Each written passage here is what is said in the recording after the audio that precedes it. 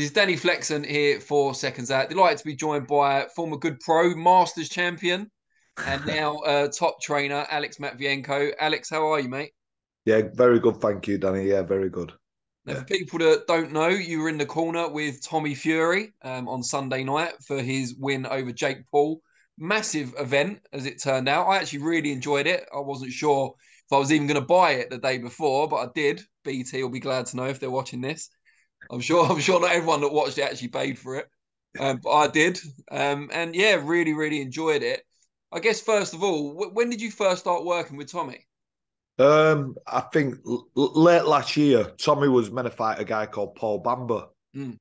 So John got in touch because we've got quite a busy gym in Bolton, and they were after southpaws. So I've got Kyle Lamorty in the gym, a good middleweight. I've got Marcus Tomlinson, a good middleweight. I've got Kev Maziraka, a big heavyweight. Eli, a big heavyweight, and I also have a lot of gyms that travel to us because we're kind of central. So we get a lot of gyms coming with southpaws and all sorts of different weights and sizes. So last year before the Bamba fight, John come down, done some sparring with a lot of our lads, got got to know him a bit, and he liked the gym. And then one day we were just sat there, and he says, "Do you fancy coming to Dubai?" So I was like, "You know what? I've never been to Dubai." And I wanted to see Mayweather in the flesh, and I thought I'm quite busy because we've got a lot of fighters. But I thought, yeah, I'm gonna go. So I went, and that's pretty much then from just before the Bamba. Well, that ended up getting cancelled. It was quite luckily that I got there really because he ended up getting an exhibition with a lad who I know who trained at my gym, Rolly Lambert. So Yeah. yeah, had I not been there, he might not have even boxed. So yeah, All right. Okay. yeah. That's So good yeah. stuff. How do you kind of split how you work with Tommy with his dad, John? So who kind of does what? Sorry, 1 second, mate. Right. Well, obviously we come back from the exhibition. Tommy had a couple of weeks off, and then Tommy was, he didn't really have a gym. Mm. I think they was driving up to Tyson's, which is quite a long way. And they were coming past Bolton if they go into Tyson's, and then they was going to another gym down near their way. But Tommy would get mobbed by teenagers and kids and stuff, from what I gather. So I don't think they really had a proper base. So when we got back, and we spoke about it briefly while we were there, when we got back, John said, "Get Tommy in the gym." So when we got back, Tommy had a little rest, then got him back in the gym, training with Roman for about 6 weeks. Mm. So I managed to do some, to keep him sweating, do some drill work, just going through some stuff with him. And I had a feeling maybe this fight had come along, so I just did a few drills against, like, moving away from the right hand, avoiding it, working his jab better, just little things. And then so I was sort of doing more hands on. And then as the fight got announced, obviously John's come into the camp then and said, right, we need to do this, we need to do that.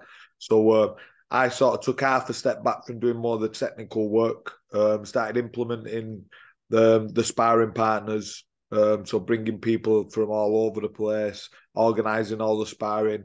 Some days John would say, get the body belt on. So I get the body belt on, throwing shots at Tommy.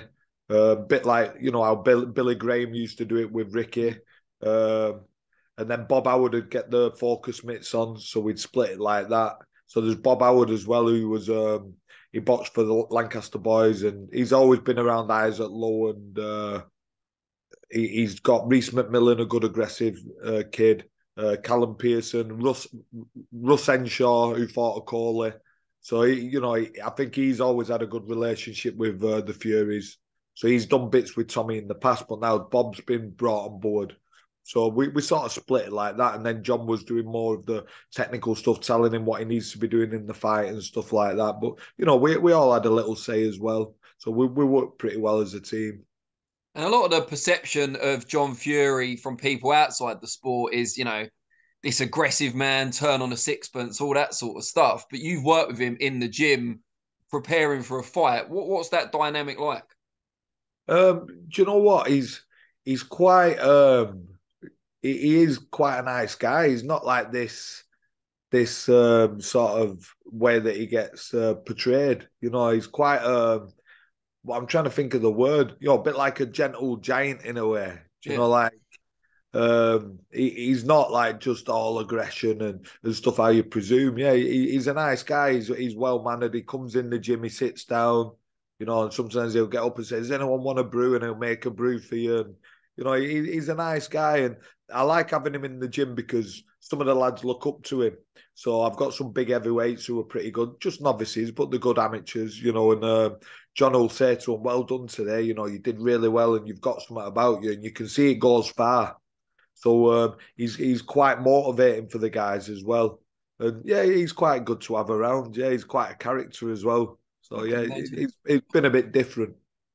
What did you make of Tommy when you first started working with him? Like, what sort of level did you think he was? To be honest, when I first, because of what I hear in the media, I only watched the old fights. Like I seen Buddy McGirt while I was over there, and I was like, I was watching your fight with Frankie Warren, just last week, and I watched it with Simon Brack, just chat. Like I like watching the old fights, and I watch the new stuff if someone's fighting someone. So I hadn't really watched Tommy. I'd only heard and read. So when he came into the gym, I was quite surprised how he handled the southpaws quite well, and I was Mm. surprised how fit he was. Um, and then for this camp, he has been sparring really well. He's been sparring really well, with some good fighters. And so yeah, I was quite took aback a little bit. I thought, he's better than what people say. Now every sparring partner that's been in the gym says the same. They do say the same. Yeah. So I was quite impressed, really, to be honest. Yeah. And you said when you first started working with him, or after the fight out in Dubai, you had kind of an idea that the Jake Paul fight was coming. What did you make of Jake Paul? Like, what was your impression of him before the fight was signed? I think he's comes across quite rude and quite, when you meet people in boxing, majority of people are nice, humble men, respectful, and that's what boxing teaches. And you get your few that slip through the net who ain't very respectful and so on. But the majority of fighters that you meet are very respectful people. And he comes across brash and arrogant and stuff like that. But I feel like a lot of it's for the camera, So really, when he's off the camera, he's sort of playing someone. He's acting.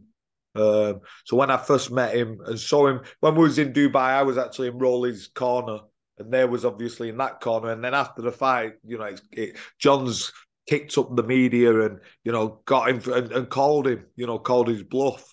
And I was watching him, and I was just thinking, he's just. I'm just not. I'm not keen on them fighters who act the way that Jake does, and I think it's a poor role model.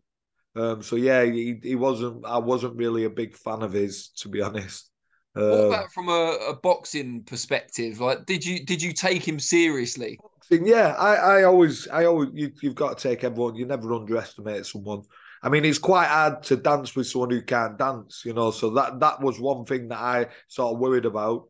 But because he is quite crude, Mm. he's quite a crude fighter. So sometimes them fighters don't really make you look good. If you look like what's the middleweight called now, who's on the road who fights every week, Sergey Ambofo. And Bomo, yeah. And Bomo, he's quite crude, he's quite comes in low, swings over, he's small, fidget, and it's hard sometimes for fighters to look good against him. And I felt like that was the way with Jake. He's not very what's the word? He doesn't flow. He's quite crude. It's hard to look good against someone like that sometimes. As you say, it's hard to dance with someone who can't dance. So, um, yeah, I watched him. I felt like he was quite crude. I felt like he repeated the same move. Like he'll look for a shot and then he'll look for it again and again, Mm. straight after. So I felt like he had quite a lot of flaws in his makeup.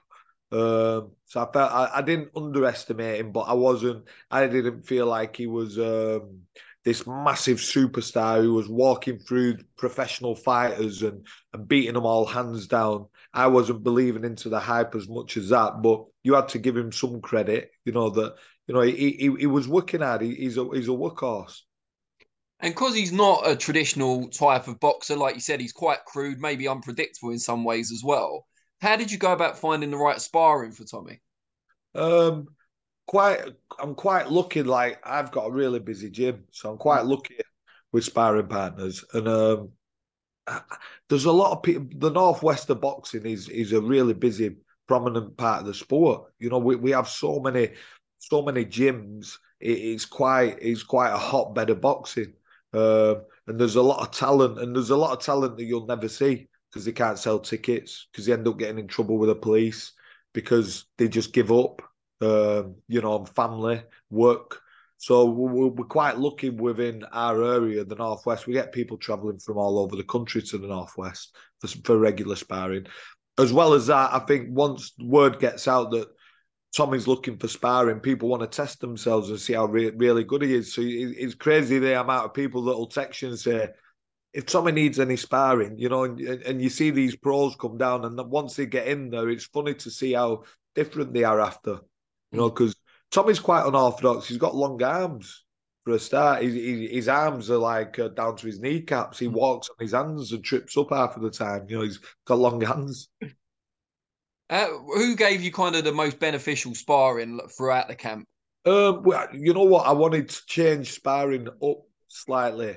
So, you know, we started off with an MMA lad and white collar kid who's had quite a lot of fights on the white collar. He's pretty good.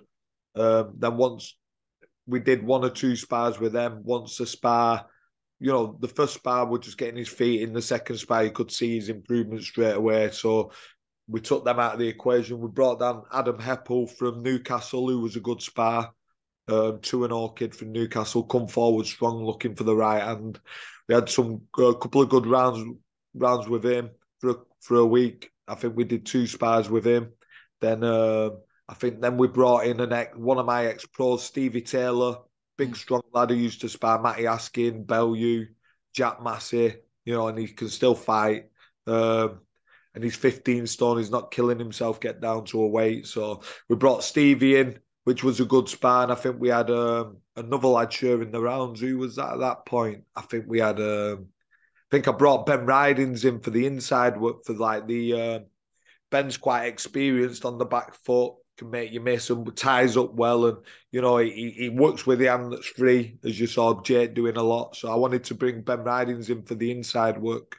And then we brought we were getting towards the end of camp, we brought Leon Willings in, who's a bit of a strong puncher, a Scouse lad who's pretty respected. He's got a good right hand. So we brought him in from Terry Spencer's stable. And I don't want to miss it. Oh, Caffel Crawley who trains with Pascal Collins. Mm. He comes forward, can take shots, right, you know, and he'll keep, you know, putting pressure on.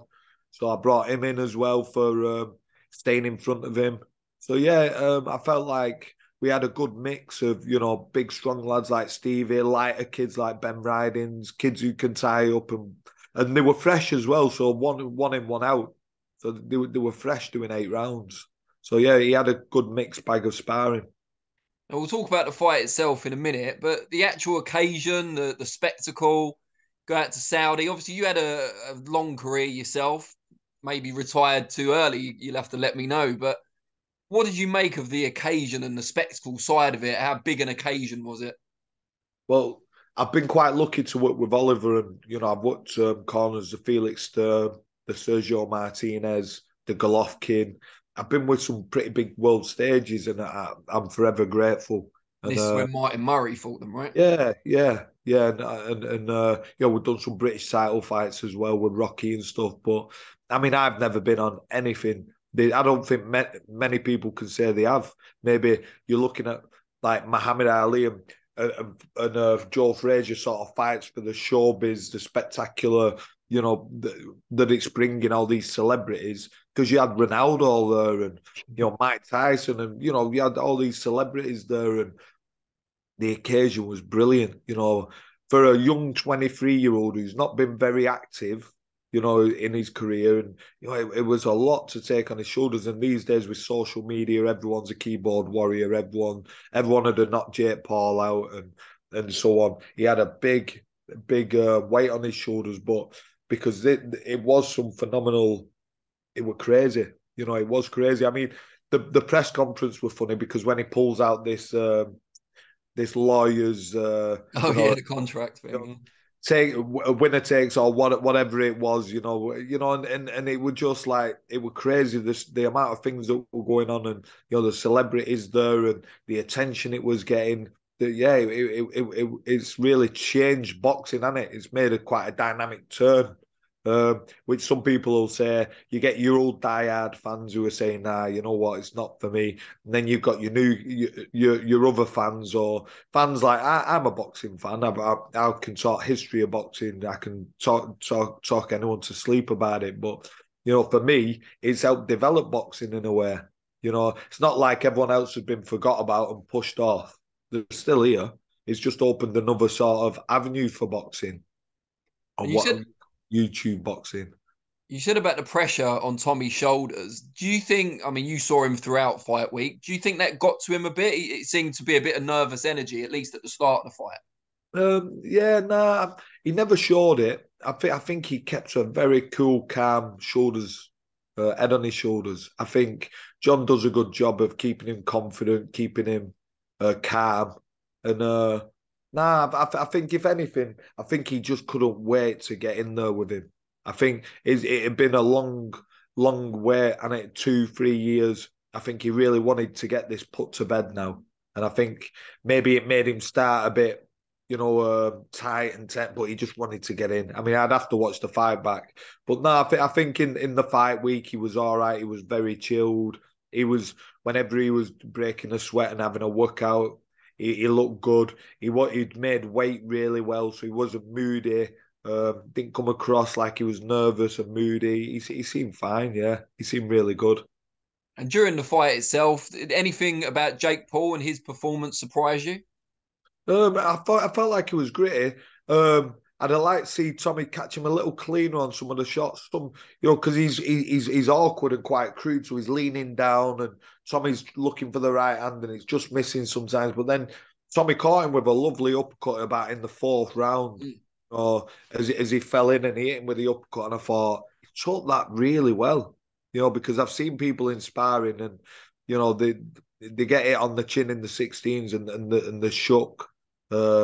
And obviously, we look after everyone inspiring. The sparrow gets stopped, and stuff like that. But he took the shot with the tens on really well, and got to give him credit. He took the shot better than I thought. I thought he'd have folded.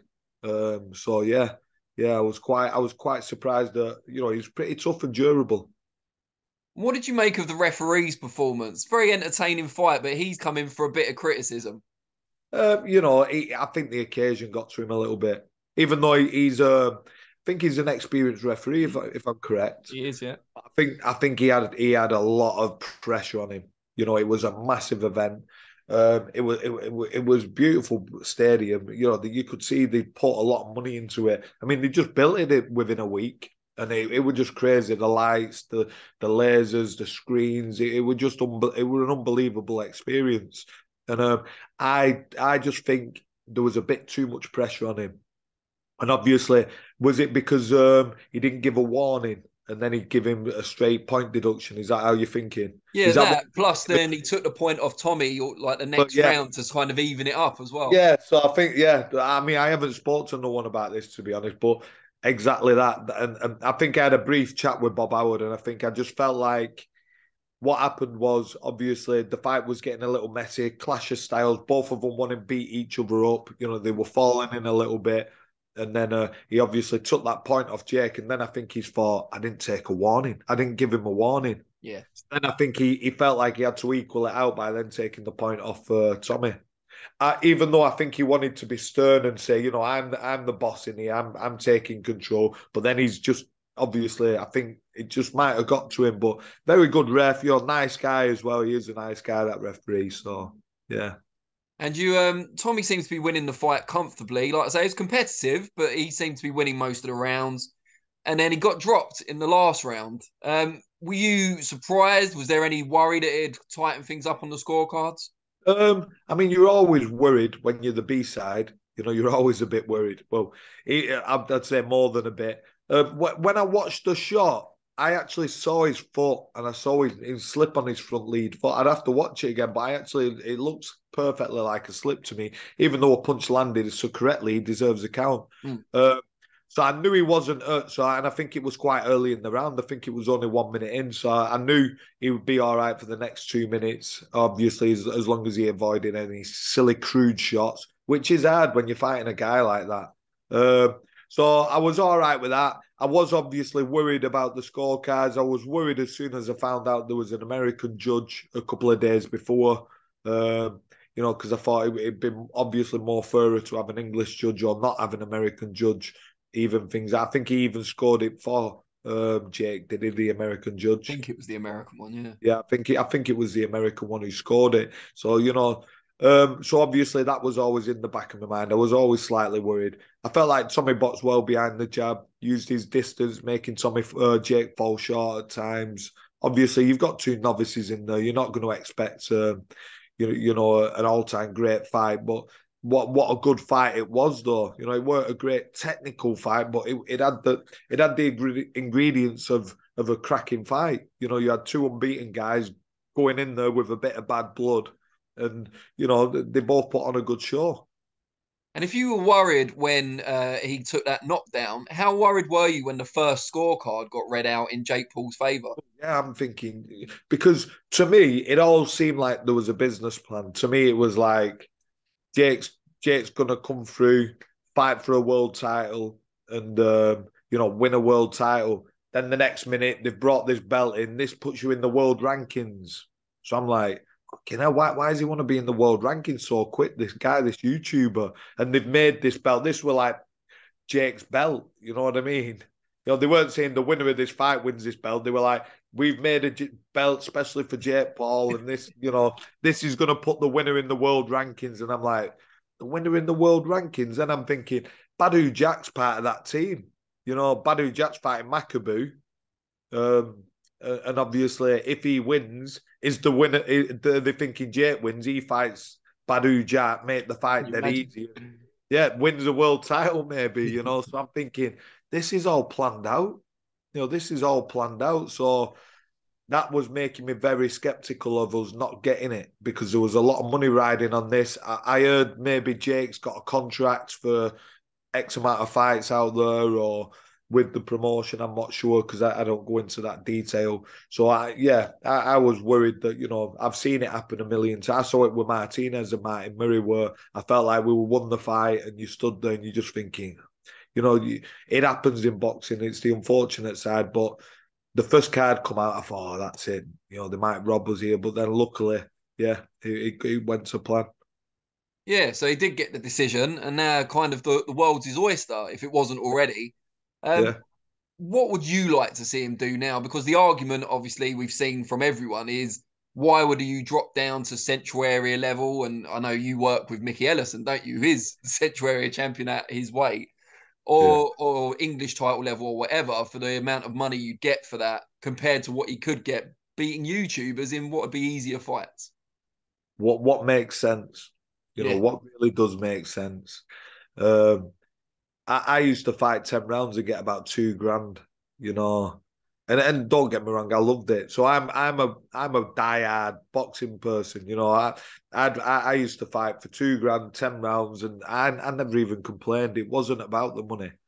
It was just about, winning a small old title or anything, just fighting and just being involved, just loving the game. Um, and the game's changed that massively. It's massive. We've had a bit of a split, and it's just evolved. That's what's happened. So now when I look at it, and I've had this chat with Tommy, and Tommy was saying like, I would like the central area, go the domestic route, but now with everything that's going on, and with this money getting presented in front of him and earning that much money there, does it even make sense? It's like going backwards in a way for him, to fight for then the central area and everything else. And which is, I love the sport. I train fighters for these titles. But then if they had the opportunity to go out and earn £1 million, and fight a YouTuber, I probably wouldn't say no. I'd probably say go and take your £1 million. It pays the bills. The cost of living's gone stupid, and everything else. And people worry about money, and you need money these days more than ever these days with the cost of living. And I just think my attitude's changed over the last probably 6 months of being involved with it, and the amount of money is crazy to turn it down, really. And Tommy's probably fought the best YouTuber out of them all, the king of them all, because I don't think I've seen this KSI calling him out and that, but I wouldn't say he's better than Jake Paul. Or have they fought? Did them two fight? No, he's fought KSI has fought Logan Paul, but not Yeah, Jake so Paul. he's fought his brother, hasn't he? And I think he got beat. Did his brother beat him, or did he beat I his think it was a brother? draw, wasn't it? Bit of Trying to draw, remember yeah. now. And I just don't know if he's But as good as Jake. So would you turn that down for really good money? For like whatever he gets paid, say 3 million or something, would you turn down fighting KSI for that? I think I might come out of retirement and fight him. It's better than 2 grand, so yeah, yeah. yeah, it's a tricky one. I mean, Jake Paul said in the post fight he'd like to exercise the rematch clause. Tommy said he'd be happy to do that. Obviously, he's just won the fight and he wants that money again. Who can blame him? Yeah. If they do rematch next up, what's going to be different from the first fight? And do you anticipate you still being in the corner? I think in the first fight you'll see a more improved Tommy. We didn't see what he's capable of. We've seen some of it. His jab were really good. His feet were good at times. He made him fall short quite a lot of times. There was plenty of openings as well for more counter punches. I think you'll see a tighter defense. I think you'll see him a bit more energy, a bit more rhythm. I think the occasion was stupid. It would have melted most men. I don't know. I look at it sometimes and I was feeling sorry for him, with the occasion, with the mind games that Jake Paul plays, knowing that he was a B-side fighter. There was a lot up against him. A lot of people didn't want him to win. He just had a newborn baby and then the contract got made for 6 weeks after. So they was hoping that would have took something out of him as well. He had a lot of stuff going on, and and to be fair, he hasn't made one excuse. On himself, Tommy. And to be fair, he busted his hand early in the camp, and he hasn't mentioned it once. And maybe I shouldn't be mentioning it, but I just think it just shows what kind of person he is. I think straight after the fight, Jake were like, "I've had a bad arm, I've been ill, I've done Yeah. this," and he come out with all these excuses. But there was part of the camp where Tommy was using one hand. We stopped him using. We just had him using one hand. So he didn't even make an excuse. So his camp wasn't perfect, but he still he's still I feel like he's done amazing, but I still feel that there's so much more to come of him. Tommy's quite a good athlete. He's quite athletic. He picks things up fast. He's heavy-handed. But I think it's going to take a little while, little bit more to get it out of him. But we saw it. Inactivity kills fighters. And by having that fight, I'm sure he's learned a lot from it. I'm sure he's learned loads from that fight. So he'll bring that to the table next time. One thing about Jake is he's in the gym regularly. Now Tommy's got a gym he can be in regularly. And Jake's in the gym regularly. He's fighting regularly. And hopefully Tommy can, build on this and be out regularly and be in the gym learning, because he does enjoy boxing. He does really enjoy it. And he understands he's a novice. And will you be there with Tommy on this journey? I'm sure I will be. I don't want to. I don't want to stitch myself up, but yeah, I think everything went well. John enjoys the team. Me, John, and Bob Howard work well together. We all know our places, and I think Tommy likes us in the team. So I can't see there being a problem. Yeah, And just before I let you go, your mentor, of course, was the late great Oliver Harrison. yeah. What do you think he'd make of all this? The YouTuber side, them making huge amounts of money, and you being involved in it. Um, tough question. Tough question. But I think Oliver had go with he was quite an easygoing guy, Oliver. Mm. It took him quite a lot to get him fired up about stuff, and I think he was always big on the fighters making some money. retiring with something. And I think if he sees that this is a good opportunity for the fighters to make some money, he'd probably go with it. But yeah, because he's quite easy going. He'd just go with the flow, Oliver. But he was obviously a, proper boxing, old school boxing man.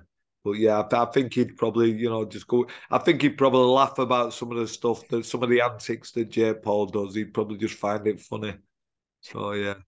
Good stuff, mate. I really appreciate your time. I know you're super busy in the gym as well, so I'll let you get It's, back. But yeah, let's do this again soon. yeah, no, thanks very much, Dan. Thank All you. right, mate.